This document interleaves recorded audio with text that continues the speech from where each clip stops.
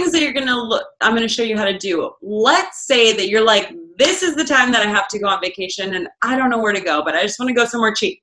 Give me anywhere. Search. And what this is gonna do is it's literally gonna show you a map of all the places that you could go and how much it's gonna cost. Hey guys, my name is Shayla and I make these videos every Wednesday. I started this channel out 4 years ago in 2015, traveling full-time, and now I'm home in my home state of Minnesota, creating my space here. But now that I've traveled full-time for 4 years, I want to give you the tips and the things that I've learned. So last video I talked about how to stay safe while solo traveling. This video I'm gonna give you my 5 tips for how to get cheap flights, because that's what people ask all the time. So let's just dive right into it. Tip number 1 is the most important thing. I think you're supposed to leave that to tip number 5 so people stay watching, so just stay to the end. But tip number 1, your dates have to be flexible. So if you're like, I wanna go here on these dates, you're probably gonna pay the most. But if you can plan in advance a little bit and you have a little bit of leeway, that is the most optimal way to get cheap flights. So if you're planning a vacation, try and look at your flights before you pick your dates. That's it, be flexible. When I travel, I'm not on like a very strict schedule, so I could show up a week early, show up a week late, kind of decide if I wanna go on a Wednesday or a Sunday or whatever. And that's how I find the cheapest flights.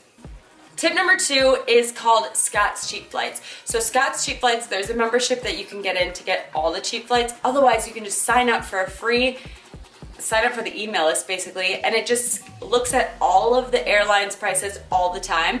And when something drops below what it normally is, it sends you an email and it's like, hey, you want to fly to Puerto Rico in this month or this summer? Here's the cheapest flights. It's amazing. So when we were planning on going to New Zealand, we're like, oh yeah, we want to go sometime in these dates. Scott's Cheap Flights came up. It was like, New Zealand price is super low. This is amazing. So we went and bought them. Kind of leads me to my 3rd tip, because we didn't buy them outright.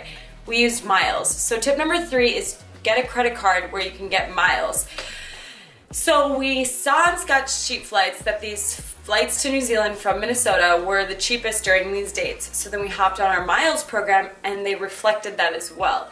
So to use miles, you need to get a credit card. And credit cards, I could go into a lot of detail about how to get your good credit. The one thing that I have to say about getting good credit before you have a credit card, before anything, if you're in high school and you've got a debit card, always click credit. From what I know, and I'm not an expert, that helps to build your credit before you even have it, okay?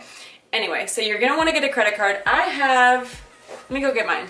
So the card that I have is called a Capital One Venture card, and this thing is like, I don't know how to show you what it, like, I don't know how to show you, but it's like seriously heavy duty. So this credit card does not bend. It's like super duper sturdy.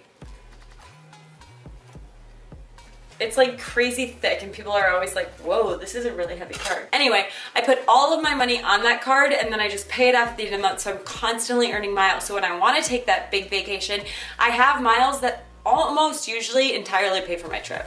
So that's one way to get free flights. I would say if you put all of your expenses on that card, you could probably get 1 flight a year, depending on how much you spend and depending on where you're going. Tip number 4, Google Flights. Google Flights is where I buy all of my flights. And yes, I understand that there are other websites. There's a million ways to do this. This is just what I do. I think that Google, it excludes some airlines, so if you like an airlines that's not on there, go check.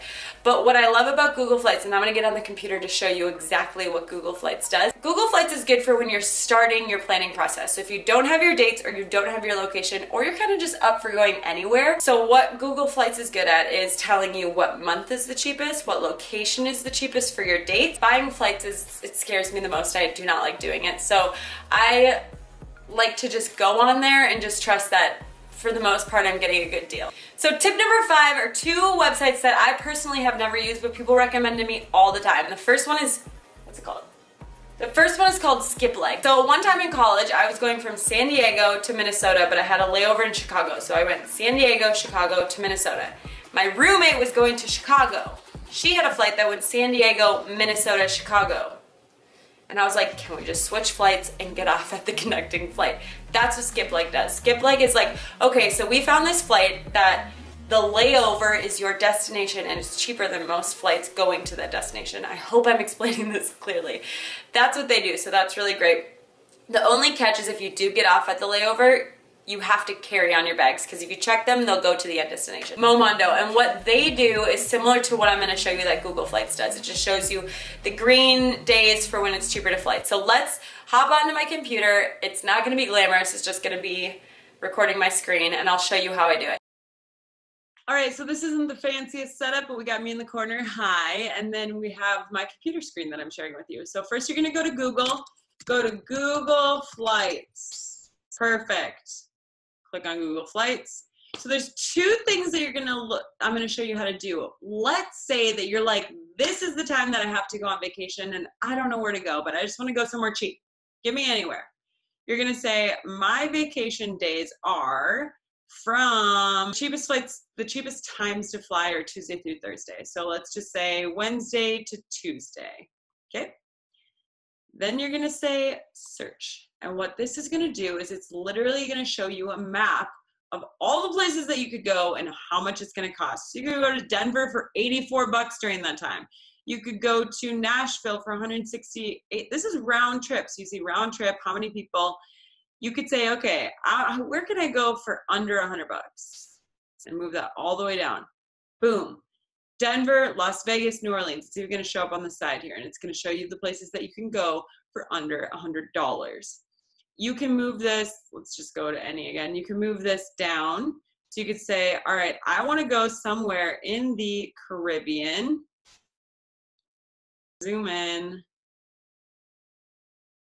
And now it's gonna tell you where you can go in these areas and for how much. So this is a great way to see where you can go and how much things are gonna cost if you don't really have a destination in mind, but you've got flights that or dates that you have to keep to. Okay, now let's say you're like, I've always wanted to go to France. You're gonna type that in. Don't worry about the dates right now. Then you're gonna click on the dates here and be like, you know what? I got flexible dates. I can go, I wanna go for 2 weeks, anytime in the next 6 months. So or if you're like, I need to go in October, no, my birthday's in November, I wanna go for 2 weeks in November, whatever. Then you're gonna click done. Now it's gonna tell you all the Paris. Paris is $482, you've got Nice for $685, and all the rest are real expensive. So you should go to Paris. You can adjust for round trip if you want to go one way. So here's another thing that I love. Let's say that you're like, I need to go from Minneapolis to Phoenix to visit a friend, then I'm gonna fly over to San Diego, drive up to San Francisco, fly to San Francisco. You're gonna go round trip, multi-city. You're gonna go Minneapolis to Phoenix. You're leaving on, I'm just gonna let it populate the dates, but sure, the first. You go Phoenix to, what did I say, San Diego. Add flight, you're driving up to San Francisco. Minneapolis on the 9th, sure, search. Then it's gonna start populating these flights for you. So you're like, okay, cool, this is the cheapest date, done. And you're just gonna click through it until you find all the flights that you want. Last thing that I'm gonna show you are the dates. So when you type in Minneapolis to Phoenix, you can click on here and it's gonna populate the prices of the tickets. So if today's the 16th, I obviously filmed this a while ago, your cheapest day to leave is the 31st. Done, click it, and then it says, okay, your cheapest returning flight is if you come back on Wednesday, but it's only $10 more to stay for Thursday, so you might as well. And it populates like that. So it's pretty much the greatest thing ever, because when you're not sure about what date you want, and you can have the flexibility to move them around a little bit, it tells you if you want to go out a couple of months, let's say your birthday's in November, boom.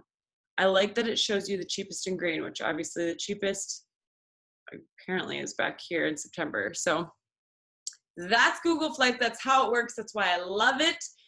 All right, so now that you guys have got my 5 tips for how to get cheap flights, flexible dates, Scott's Cheap Flights, using airline miles, Google Flight, 2 websites called SkipLegged and Momondo. Those are my best tips for getting cheap flights. If you have any more recommendations, please put them in the comments below. I would love to have a resource for anybody who's looking for that. Thank you guys all so much for watching, and I will see you next Wednesday. Mwah!